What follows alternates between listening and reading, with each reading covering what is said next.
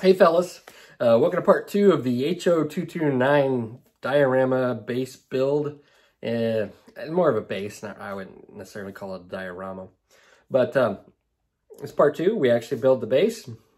Now keep in mind when you watch this, I act like I know what I'm talking about. Don't tell anybody. But I'm like real confident, like, oh yeah, this is how you do this stuff. I don't know. I just kind of do it. I don't really know what I'm talking about as far as like diorama base stuff. So I just kind of do what works for me, what looks good, and sometimes it turns out, sometimes it doesn't. I think this one turned out pretty well though. I'm happy with it. You know, it gives me a newfound respect for those guys that like really put those like really intricate dioramas and you know, you watch those guys that build like scenes with trees and woods, and oh my gosh, it's not easy. Definitely not easy. So hopefully I turned out something that the customer likes. I like it. I think it looks pretty cool. But this is a really long video. I cut a bunch of stuff out of it just to try to compress it. I don't think there was enough material to make 2 different videos, but there was so much material, it made it really long. So I will quit talking. I want to keep this under 2 minutes, this little intro. And we'll get on with the base. It's a 15-inch by 30-inch base, so it's really big. And so I'll quit yapping. Let's go take a look at what I did. As you can see, I've got the area marked off what I want to do. Now, I was going to make some really big squares, but I think that's just going to look a little out of scale for what we're doing. And the owner had sent me this pre-made. It's almost like a photo on top of a little bitty or a real thin piece of, I don't know if this is wood or what this is, but this is like a pre-made base, and it's in 1/48 scale. So what I've done is I've just increased the little squares, and I'm going to use this kind of motif. It might make a little more sense turn this way. But I've got some cork board, and you can get this just about anywhere. I think Walmart has it, even our local Walgreens has it, but it's just cork that you put on the wall, and you can, you know, stick pins and stuff on. I've got some on my back wall here. So I've cut some squares, 4-inch squares out of this. And what I'm going to use to glue these down is this Gorilla Wood glue. Now this stuff is really powerful. And since I've got the natural material in the cork and then the MDF, I think this is going to really hold this down. I don't want to use like regular school glue or white glue because it's just not going to give me the bond that I need. And I think this is gonna be perfect. Now for the cork board, I've got just about as many as I need. I'm gonna have to have a few extra, and I found just enough cork board. I didn't have to go out and buy any to cut out these squares, so I got just enough. And let me shut the camera off, and I'll get my cork out here and show you how I'm doing this, because there is a little bit of a trick to it. All right, now I'm going to cut some. These aren't going to be exactly 4-inch square like the other ones. These are going to be like the end pieces I'm going to have to cut off, and I don't need a full-size piece. So what I've done is I've just marked off the 4 inches, and I'm taking my X-Acto blade, and I'll come through, and it's not the easiest stuff to cut, but you can get it done in one swipe, okay? And it just comes off just like that. Now, you can see I've got a B on here now. I'm just marking the bottom so I don't get confused because I'm going to round off the edges. So I've got my piece of corkboard here, and this is going to be the top. And like I don't know if I mentioned this, but I've got just enough full-size pieces that I need. Now, these are going to be edge pieces, so I'm going to be cutting them and trimming them, because they're just going to fit like maybe this corner piece right here. So I don't need a full-size piece. But what I've been doing is I go onto the top, or I take the top, and I've got a real coarse sanding block here, and you can use a file. And I'm just going to come in here, and I'm just going to round off these top edges, round off the corners. It doesn't take much. Rough them up. They don't have to be perfect because it is going to be like a concrete or asphalt type surface, just like so. Okay, so I'm going to pull out some pieces here, And I didn't get these all evenly cut, so that might be a little bit of an issue, but it'll be okay. I've got my one of my cracked pieces up here, and I'm just going to plan this out. So I'm only going to do a few squares at a time. Now I've already got one glued down just to start off to make sure everything was copacetic. So I've glued this one down with wood glue. I put some pressure on it with some books. I've also got some spare boards out here that I'm going to put down. So I'll lay these out like so. I'll glue them down, and then I'll take my boards, put them on here, and then I'll lay some heavy books on top. And then it usually takes about, I don't know, half an hour or so, and this stuff will dry. And this has been down for about a half an hour, or maybe a little bit longer, and it is nice and stuck down there. It's not going to come off. So what I'm going to do is I'm going to turn these over, and I'm going to take some of my wood glue,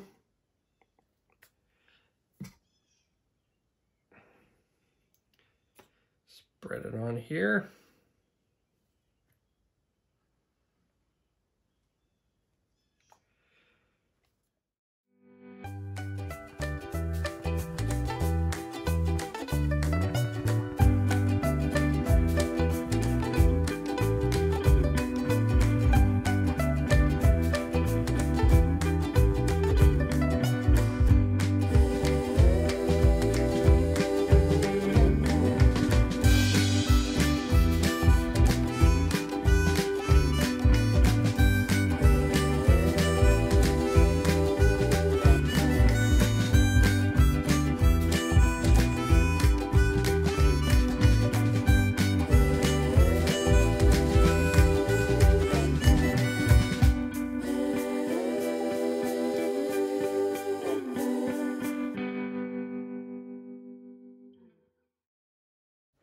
Okay, so I think that will work.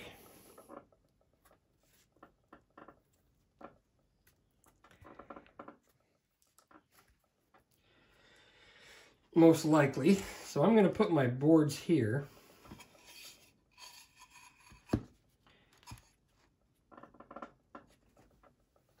And then my other one here. And then we'll take my books. I've got some heavy books, and I'm going to put them on here for the next half an hour and come back, and they should be set. So we'll be back in a minute. All right, now that I've got these all laid down, they're on there nice and snug. The only way you're getting those off is to sand them off with an electric sander. So they're on there nice and tight. Now, this cork board's really good if you're going for an asphalt look, but what I want to go for is a concrete. And how I'm going to do that, let's get this off here real quick. How I'm going to accomplish that is I'm going to take some Mod Podge right here, and this is matte. And I'm going to create a real thick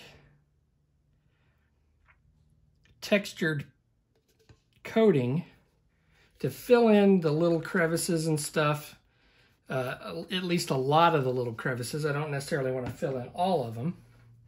And I'm going to take some baking soda, mix that in there. Okay. And then I'm going to take some little, this is like decorative sand you would get at Walmart or like the dollar store. It's pretty fine. It's not the finest stuff. I have a bunch of different, I guess you would call it granule sizes of sand, but I'm just picking this one. And we're going to go ahead and mix this all up. I'll probably end up adding some more baking soda, but I want a thick mixture. And this Mod Podge is a lot like glue, but it's a sealer as well. Basically, I think it's basically white glue. Now, somebody commented before that it's got some different stuff in it than just normal PVA glue, but I don't know that that's the case. I think they're just being silly. Okay. And I can always thin this out with water if I wanted to. But I'm going to mix this real well. Just like so. Now, I have no formal training in diorama making, but I do try a lot of stuff when I make dioramas. I just try a bunch of different stuff. Sometimes it works, sometimes it doesn't. Put this up here. Sounds like my kid's having a good time. So I'm just going to take this Mod Podge mixture and I'm just going to start coating this. And I'm going to get it down in the crevices. Man, my kid's having a real good time. Just like so.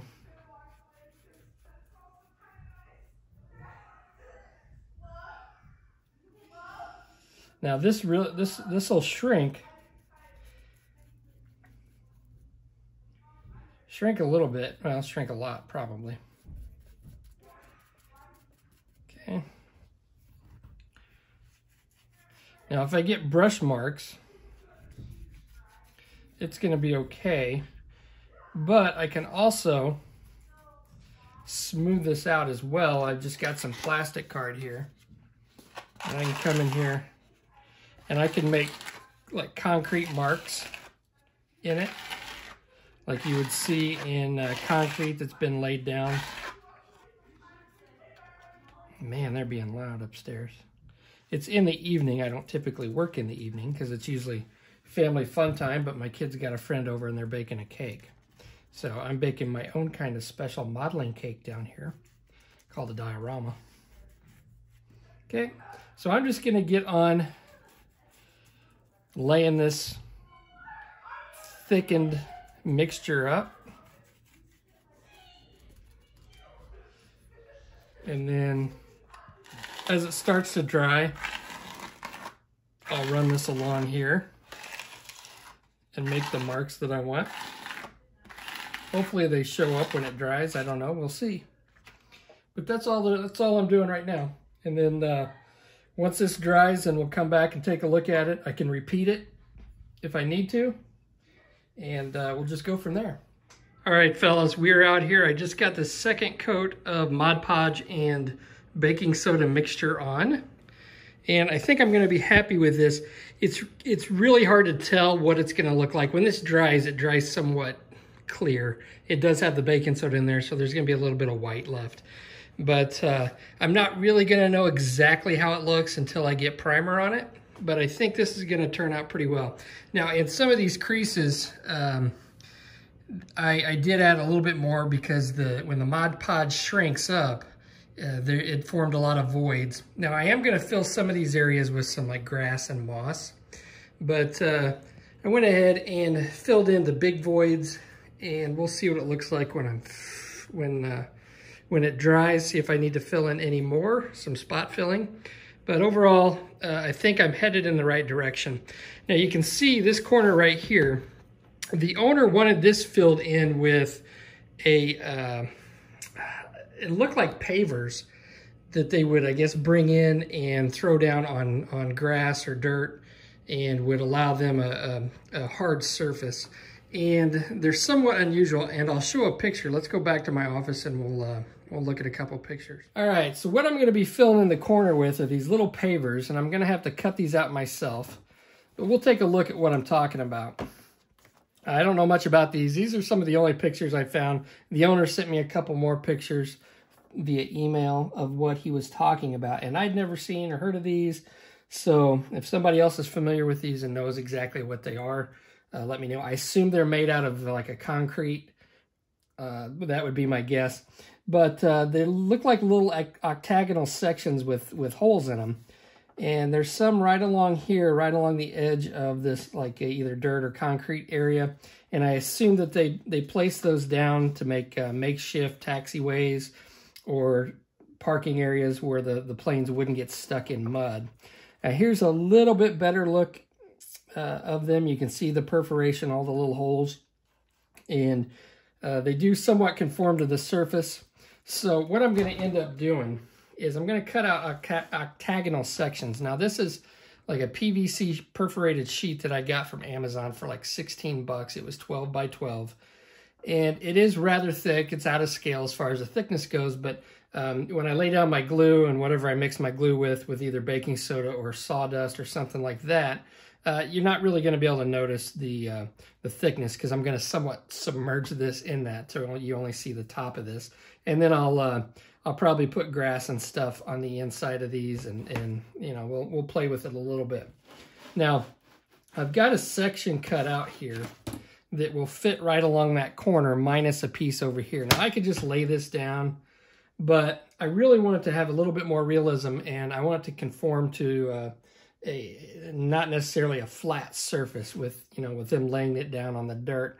So I'm gonna take the time, and it's gonna be painstaking, to cut out little octagonal sections like this. And since this is PVC, you can cut it with an exact, or with sprue cutters, just like so. So it's gonna be a bit of a pain, because I am gonna have to come along and map out each one of these and then go ahead and cut it.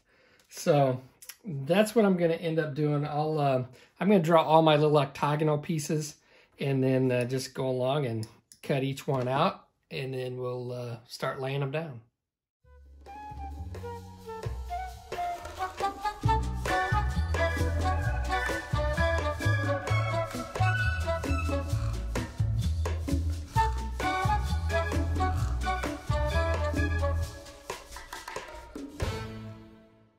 All right, fellas, we're gonna freestyle it. Now, I took a rattle can, or spray can, and it didn't really matter what color, but I had some flat green that I used to prime it. I didn't want to waste my good primer on such a large piece when it's really not necessary. So we'll look at some of the texture that we've got. You can see some of these little areas where I had spread it with the plastic card, and then some of the areas that didn't get it, and it kind of looks like old, somewhat crumbly concrete. Try to keep everything in focus. But there is what it looks like, and I think that's going to look really cool. Now, you couldn't really tell before I primed it, so throwing the primer on really does let you know how your work's coming along. And so if I want to do alterations and fill in some of these areas, which I don't think I want to, I really like the look of the way some of this cork board on the bottom is showing through, kind of like just old nasty concrete. But now would be the time to adjust and maybe put some more down if you didn't like that look. Here are my little pavers that I made, and you can see some of them are a little off, and that's kind of the look that I was going for. You know, with the ground not being completely even, and some of them are sticking up just a little bit more than others. Now, what you see here is the sand and Mod Podge mixture that I've got in between the crevices and right along the edge here. Now, some of these had broken off. It was just really difficult to do, and I thought, well, you know, I'll just, instead of like replacing them, I'll just fill that in with sand like some of them were just missing. So, and you don't really know what's beyond this point anyway. So I think that kind of adds a little bit more interest to just having this whole thing covered. But in fact, I could have popped one or two out here, but I don't know. I think it'll be okay. But there we go. That's what it looks like. Now, what I'm going to end up doing is I'm going to do some pre-shading, and I'm going to take black, and I'm going to come along and spray black right along the creases. Maybe in some of these areas, I'm not sure about what I'm going to do here as far as pre-shading goes. And then I may take some white or some tans, maybe some browns, and do some more different pre-shading. But I'll flash up some pictures as I go along, rather than, you know, just you know, filming it, taking up a lot of film time. So I'm going to get on with that, and see you in a bit.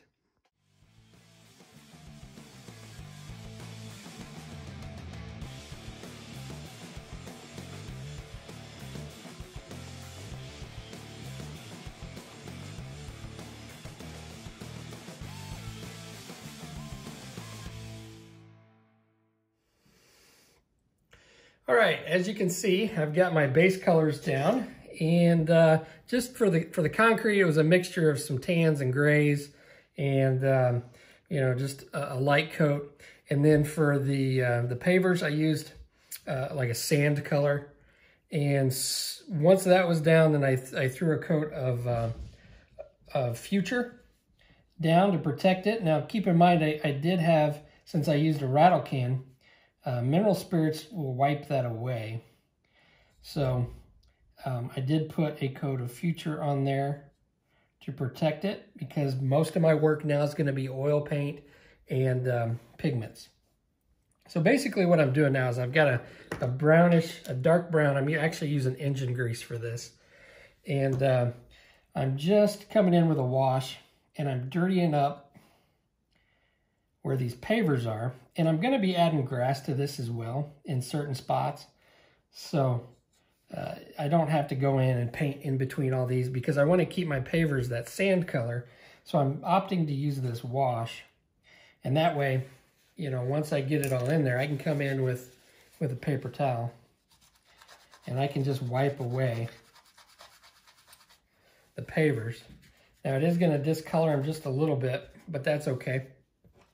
And then if I want to take more off, I can if I want to get in there real fine, I can take a Q-tip and dip it in some mineral spirits and clean up those pavers.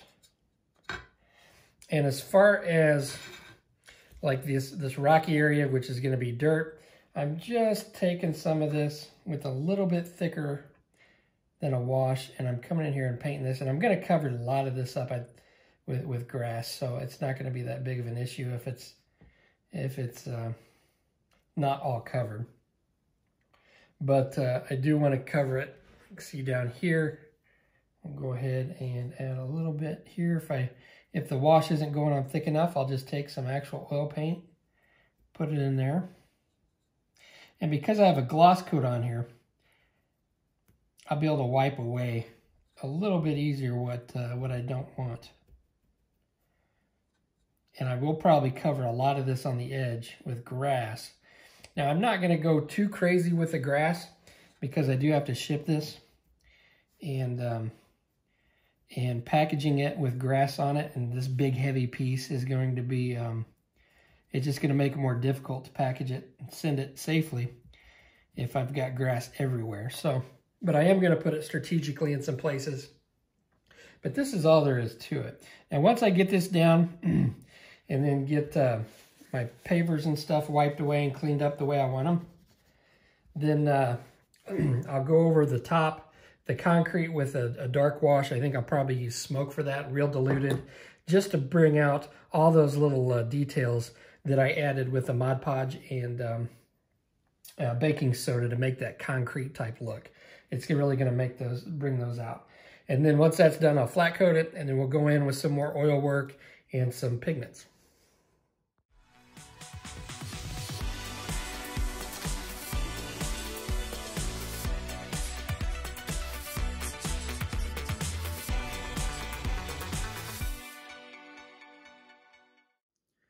So here's what it looks like with the excess wash wiped off, and I've got a flat coat on there. You can really see how that dark colored wash really brought out all that concrete detail that I added. I think it looks pretty cool. Back here, I mean, this wasn't easy to do. I had to go in there and carefully, you know, wipe off the excess wash that I had in there. I also used some of this dark earth pigment that I added, and I may come back and add some more pigments later once I get the grass in. But I do have some like grass and moss that the guy had sent me in a big package of like cool stuff. So I'm gonna add some of this as well. But right now I'm gonna add some oil stains. Now that I got a flat coat on there, now I'm gonna do some different washes, maybe some greens, and make a few spots in the pavement to just bring more visual interest to it. One thing I do like to do when I'm building these things is to set up the plane or set up whatever I'm going to put on there, just so I can visualize it better in my head what I want to do with it next. So like if I decided to put a bunch of wash here, you're really not going to see it because it's going to be covered up. So it's going to be almost of a waste of my time to put it there. Although the guy may put a different plane on here at some point, so it may not be you know, that big of a deal, but just to get a better idea of how it's going to look. So there we go. All right. Well, I'm going to get the plane off here. I'm going to get some washes made up, and then we'll go over and kind of give you my game plan and show you how I'm going to add a little bit more visual interest to this. But as far as I'm concerned, I think it's looking pretty good. I'm pretty happy with that concrete. So see you in a sec. All right. So the first step when you're doing this kind of stuff is to get a nice cup of coffee and start drinking it. Second step is to get some oil paints. Now I've got a couple different colors. I've got smoke, which is what I use to darken up and bring out some of that detail. And I've also got this field gray, which is a grayish green, but it's actually pretty dark. You can see there. It's not like what it looks like on the outside. It's actually pretty dark. And then I've got some shadow brown, which is a real dark brown with I think it came in like a kit that was used for painting flesh tones and faces. So what I've started doing is these areas where I've got a big deep crevice, I'm going to add in some of this like moss and stuff.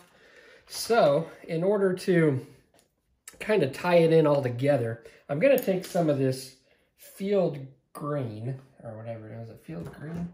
It says field gray. It's green.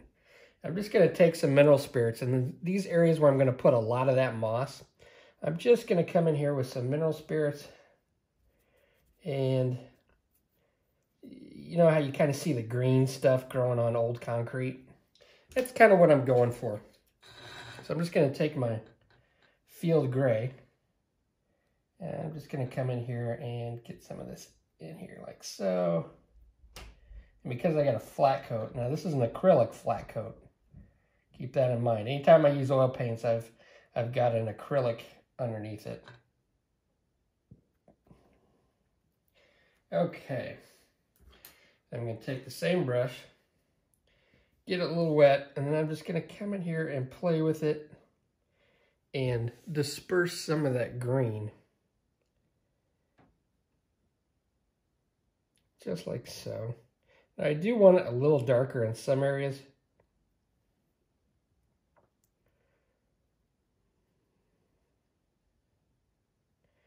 And once it dries, you can come back and re-wet your brush with some mineral spirits and take away and blend it in some more. So it's when you watch a lot of my videos, you'll notice that I'm just kind of playing with it and doing stuff. And it's, you know, that's what you gotta do. You just gotta do it till you're happy with what you got. And you can always fix anything just about.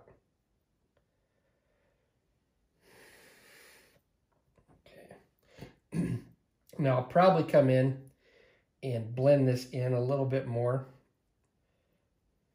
like this, just so I have a softer edge.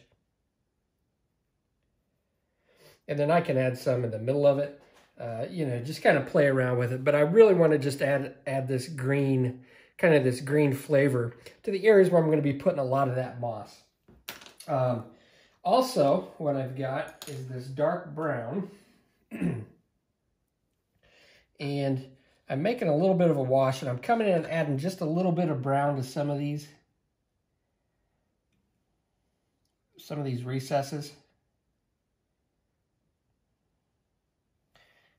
And I'm not doing all of them this way, but I'm just picking out different areas. And I'm going to do the same thing with that smoke color as well. So again, I don't want to make it look like a grid of just one color. I want to kind of spread out the color and let each different color kind of have its own little thingamadealy. Like so. And I think this is going to give it a little bit more visual interest. So I am just going to play around with this. And then I'll come back and I will probably do some more stuff with like the green right along the edge here, because I am going to put some of this, not necessarily moss, but some of this greenery, this tufts of grass right along the top here.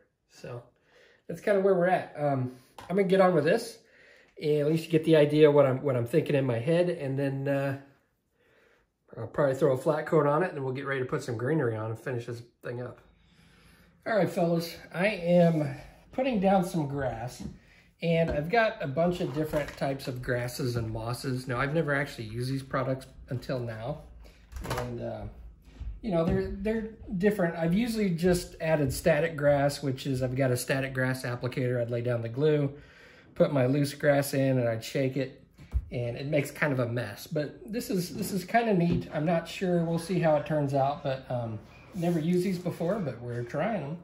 And how I'm doing this is these come in little clumps, as you can see here.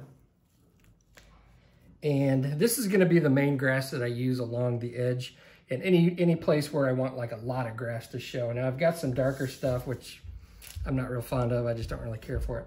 And then this shorter stuff, which almost looks like a thick moss. And then I've got all these little mosses right here, which I'll probably mainly use these right along the in the creases.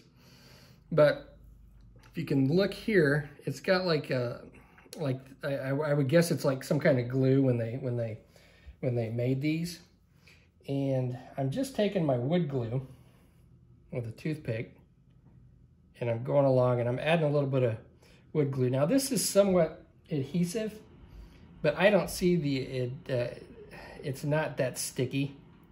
So I can't see it staying on through shipping. So we're gonna try the wood glue.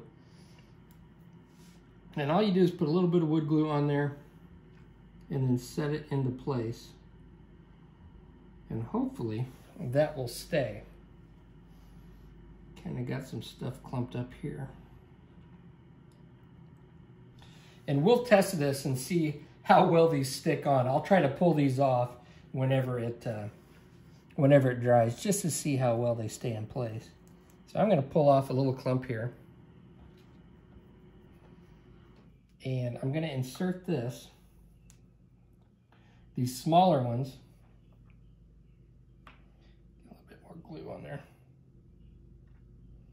Now, more glue is not necessarily better, because you don't want the glue to get up in the grass and start messing stuff up. So with one of these big ones, I'm just going to insert it in some of these holes to make it look like it's coming through. And it's just going to be a matter of laying these out a piece at a time and getting something that I think is somewhat pleasing to the eye.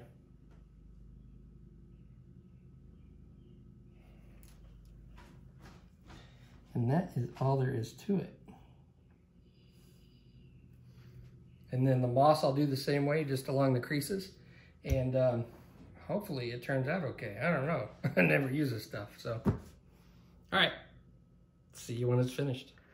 Alrighty, it's finished, guys. Let's take a look at it. I will try not to make you sick. I will try to hold the camera steady. But since this is so big, this is the best way I could figure out how to do it. So there it is. I finished it up last night. The glue and the grass is all dry. I spent a couple hours laying down the grass. It doesn't look like a lot of grass, but putting each one of those individually glued down, it took a while. It was interesting. So I'd never worked with this grass stuff before. And like I said, the only grass I'd ever used was a static grass that, you know, it makes a mess. And I think it turned out pretty good. You know, again, I'm not the world's best base or diorama builder, but for, you know, the picture that the guy sent me of what he wanted, I think I came pretty darn close. We'll take a look at this now. The grass is in there pretty tight. I tried pulling some out with my fingers, but you know, the grass is short and my fingers are fat and stubby. So, you know, if I got in there with tweezers, I could probably pull them out, but hopefully those will withstand shipping. The paracord, I ended up just dipping that in my morning coffee to de-whiten it and to make it look a little more old-timey. But there we go. I am pretty happy with it. I think the concrete turned out pretty cool. I'm walking like a ninja. You guys can't see it, but I am walking like a ninja, so I'm trying not to make the camera move. Every time I do a moving shot, everybody's like, "You make me sick, I can't watch it." So there it is, fellas. I'll flash up some pictures, and yeah, I appreciate you watching. Stay tuned for the next exciting episode, which I'm not sure what I'm going to be building, but I'm pretty sure it will be a German jet. So, see you on the next one.